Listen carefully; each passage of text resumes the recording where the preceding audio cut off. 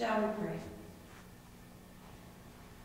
Heavenly Father, I thank you because you declare that you have a plan and a purpose for our lives. Though we may not be able to see at the present time why we face difficult circumstances, we do pray that you will in time take these challenges and use them for good, to help others. I pray for those who have heavy hearts today, and I pray that they will surrender their burdens to you. I pray, Lord, that if they don't know you in a personal way, that they would accept you into their hearts. In Jesus' name I pray. Amen.